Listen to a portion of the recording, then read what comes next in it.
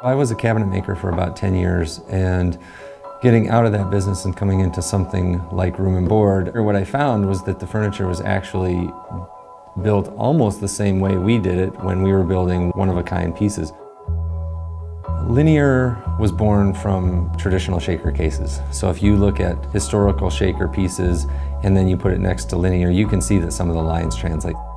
The basic philosophy behind the shaker design movement was about simplicity. So the pieces had function, they just happened to be beautiful, but the whole tenet behind it was that you just built something that worked really, really well. Linear stands the test of time because it's just a cornerstone. It's been in the assortment for a couple of decades and it's still just as relevant as it ever was. It's something that we've never thought about changing because you can't fix something that's perfect.